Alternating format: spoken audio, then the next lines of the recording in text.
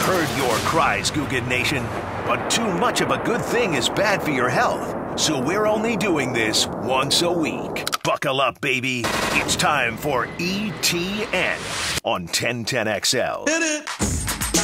Oh, no! The hell it is! Total choke. Oh, I'll play. I'm so hot right now. What a disaster by me. And it kept going and going. It's like it's completely checked I out. was checked out. I wasn't listening to it at all. That was very poor. Waiting for the music. We can't have error that. on me. Wow. We cannot have that at this E3. point. I love this. 2021, we're striving for greatness, not going backwards. No. I love the speed with which NFL reports just go out of control. Speed. Yeah.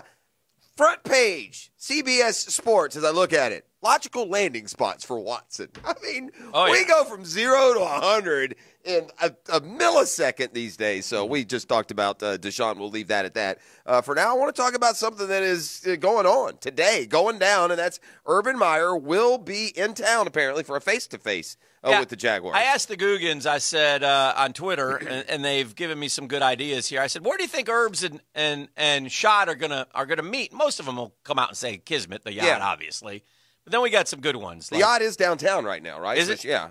Somebody. Well, we were talking about the yacht the other day, and someone had. Well, if it is, I bet I don't bet go they downtown anymore, so I couldn't tell you. Angie's Sub Shop, Applebee's. Angie's. They're not going to meet at Angie's. That'll be terrific. What are you talking about? What do you want? I'll have the Jack Del Rio, please. I'll have the Hicken chicken. Applebee's, Chicago. The city? Ohio. There was a rat in my Cobb salad. Tony Kornheiser, the best restaurant in Jacksonville, Waffle House. Gators Dockside, Brucci's. Your house. Terry's Country Store at the ATM. Bill Cower's house would be a good spot. At the Amico right across from Paxson. What? Kismet is moored in Miami Beach, apparently, according to one of the Googans. Today it is? They showed me a map. They said it was downtown the other day, so. I think TC, when he met with Shad Khan, was down in Miami, if I'm not mistaken. Is that right? Walk on the beach, stroll, actually, maybe even a saunter. Latte. And then, of course, Wackos. So not sure where. Biggest burger in town. I'm not sure where they're meeting, but looking forward to it. I'm intrigued. I thought Albert Breer's mailbag. Is there something going on in Miami like early next week that Herbs might be at? The championship game? Good point. There you go. Is that where the title game is? Yes. And if the Kismet's down there, well, then that would make sense. Yeah. What who drives the Kismet? That probably wouldn't be a bad job being the Kismet captain. Would it be hard to drive the Kismet, or is it all computer driven? I'll give you something. This is Just punch in the location. It's like a Tesla. This is interesting, and I've only met not like the old days with the iceberg. It's dead ahead. Got a guy up with a crow's neck? No. Hey! Gulfstream, dead ahead. All right, smooth sailing. Captain Hicken, that's the coastline. You know, it's funny, but my daughter's boyfriend's family, he's a ship's captain for like Latin America, owner of Pepsi. So he would be the Kismet. He would be the guy to ask. Yeah. Is he retired and now doing the Kismet? No. Is that where they go? Would he be like? No, they go all over. Would he be like that? They're show? based in Venezuela. Is he like that show on Bravo? Below deck? I don't watch that. Does he have that kind of? Does he have Things those get freaky kind of below the decks? Yeah. I don't think so. No, I think they seem to be nice, upstanding, Not those God-fearing kind of people. shenanigans Yeah, going they're on? not into like topless waitresses and all that nonsense. Yeah, they don't go below deck and to get that doesn't happen with the captain to get their jollies. Remember that phrase? Who was our guy that had to apologize for eating off the naked model on below decks? Yeah, that was one of these quarterbacks for one of these also-ran teams who thinks he's a big enough boy to matter, like the UNLV quarterback maybe, Nevada Rito quarterback, one of those dudes. Oh, man. Some Mountain West quarterback. Listen, bro, no one knew who you were before you went below deck, and no one knows who you are now. Don't apologize for Max Gilliam. What Gilliam, the UNLV quarterback. Yeah, Yes. UNLV. Maybe they're going to meet at CC's Pizza. There's so much room there for activities. Hey, the color a little Some bit. great opportunities to meet. Daly's Dash could meet there. They could meet in a closet at Marriott. Herbs likes to hang before the Georgia game. We did get that report from someone within the inside the deal who said the stress got to Urban Meyer one year before Florida Georgia, and he literally locked himself in an equipment closet at the Marriott Sawgrass. Hey, man, maybe just park it on a golf cart and have some pizza. Brett McMurphy reporting that Michigan nearing a deal with Jim Harbaugh, a 5-year extension somewhere. Is that in Columbus I'm hearing that noise? Oh, that's cheering. I got to be honest. If I'm, and this is a hard one because Jim Harbaugh obviously has failed. He has failed at Michigan big time compared to what you thought. But I'm still not sure I'd be willing to move on yet. Yeah. If I'm a Michigan fan, at some point I think this guy is proven. No, I'm gonna jump in. I appreciate you. Yeah. But you said the words, if I'm a Michigan fan. Yeah. If you were a Michigan fan, you would be ready to move on. Because I'm telling you this from watching you through the years as a Gator fan. If Jim Harbaugh put you through what he's put Michigan fan through, you would be ready to try somebody else. Yes or no? Yeah, probably. Yeah. That's all I'm saying. Like 4 years ago. But I get what you're saying, but there's no way. I mean, it's harder to say. Yeah. I don't feel, first of all, what if it, Florida State has beaten you every single year. Okay, Steve Spurrier then. Okay. If it was the exact same thing and Spurrier was in Gainesville. Right. After these. Oh, the native son, you mean? Yeah, it makes a difference. It does make a difference. The pressure on Jim Harbaugh is not there like it would be if he weren't your guy. Right. I don't think Michigan. I think they're doubting Jim Harbaugh. But I don't think the Michigan fan base is ready for him to go. I think if Steve Spurrier couldn't beat Georgia, Florida State, and Tennessee in the 90s, well, we love you, Coach. I also need. Has it been 4 years or 5 for Harbaugh?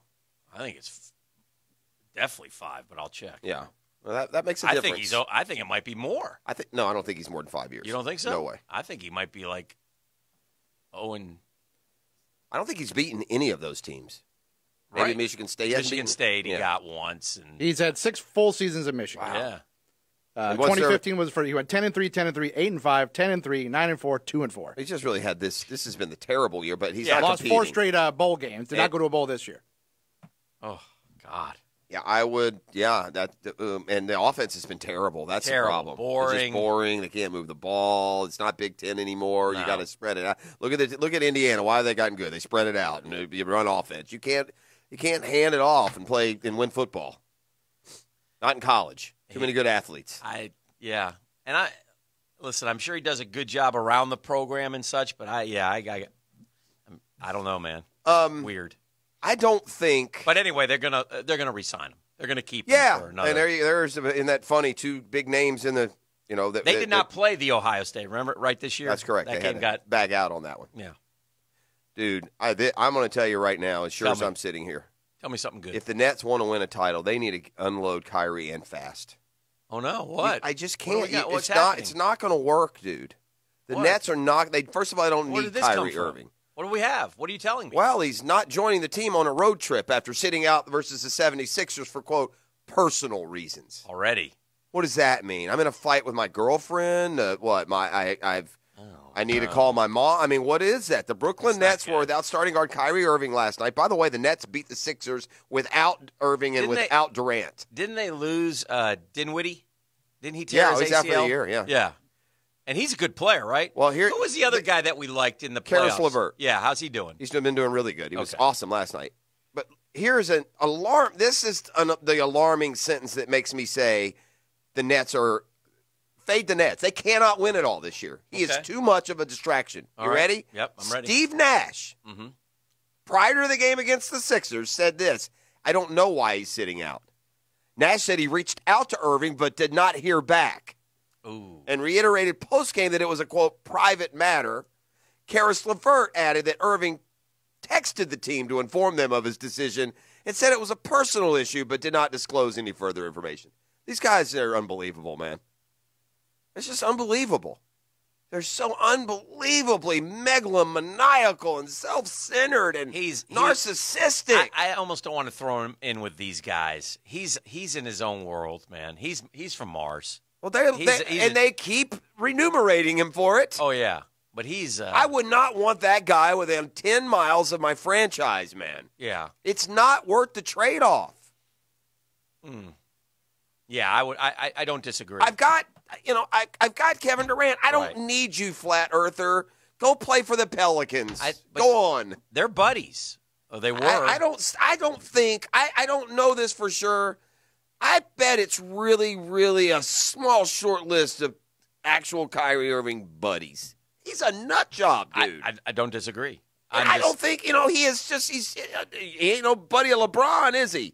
No. People of respect who have tried to be buddies with Kyrie claim they can't. Yes. So I don't think that he and Kevin Durant are buddies at all. I think Kevin Durant is more of a warrior who wouldn't go AWOL on his team without saying anything. I just like to point out they're currently a half game behind the Knicks. I know they are.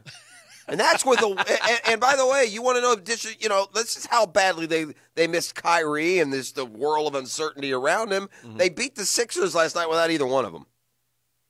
The Sixers are good. They've off to a good start. Yes. Doc Rivers with the Sixers, for those that haven't sped up to the NBA yet. No.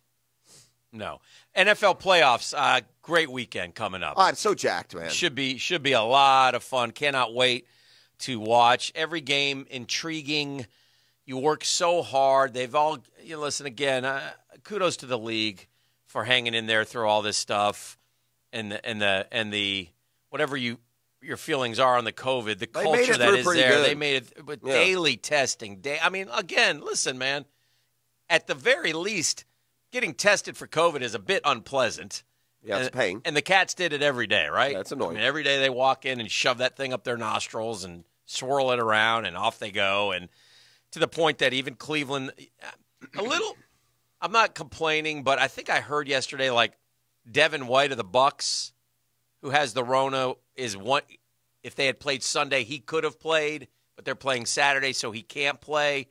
Yet Kamara gets in, and I don't know. That seems a little. But I mean, listen. But again, the Bucks are really. I wonder if the NFL, if this is designed, because the Bucks are playing the terrible Washington football team, right? And the Saints, the Bears aren't all that great either, right? You could argue that it's basically the same either. I don't think it matters if Kamara didn't play, they'd beat the Bears. Right. And if Devin White did play, they're going to beat Washington anyway. Bucks win, they most likely go to Lambeau next week, right? Yeah, it'd be a 1 versus 4, and I believe 5. now. Yeah, 4. that's correct. No, 5. Yeah, 5. They're a 5. But so the only team that could go is if Chicago upsets New Orleans, then they would go to Lambeau. Or if the 6th team wins. That's their 6th, aren't they? Oh, they're not the 6th. Chicago's a 7. 7. That's right. Who's 6?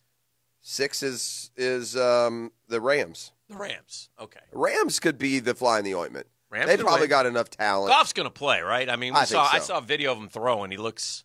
I assume he's playing. I would assume he's playing. So, but like I said, each game has its own little nuances. I mean, you got the fans in Buffalo geeked up and thinking they're finally due and they're going to make a run. I'm worried for Buffalo. You think Indy could get them? Yeah, I do. Indy's the perfect kind of team to get them. They play defense. They're under the radar. Frank Reich comes home to Buffalo. Indy is really, really embracing this. Everyone's writing us off. It's funny. They've got some talent, dude. They can run the ball. That's a dangerous team. They were kind of like the 96 Jags in that way. I think that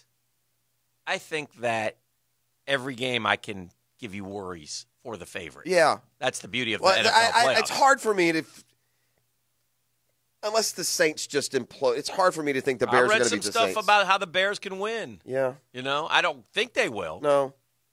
But I can't see any way Washington beats Tampa. You can't sell me that. Well, I'll sell it to you this way. Okay. Tampa's awful in prime time. Yeah, that's a stretch. How about Tom Brady? How's he been in prime time? Let's say Chase Young gets free a couple times. Washington has a good, gritty defense. What if they frustrate him into making him look like midseason Tom? He seems to have gone past that. Now they got Antonio Brown's playing. I agree. They don't have a run game though. That's going to be the undoing of the. That's the undoing of the Bucs. They can't run the football. So what's going to happen in the postseason where it's 17-13 and they need a couple of first downs, a la a certain team back in 2017? Yeah, that would worry me about them long term. The spreads for the most part are pretty big. Yeah. 10-point Saints, 10-point favorites. The Bucks, 8-point favorites. The Bills, 6.5-point favorites. The Steelers, 6-point favorites. Those are pretty big spreads. Mm-hmm. And I still, for the life of me, I don't understand the Baltimore being the favorite against the Titans in Nashville.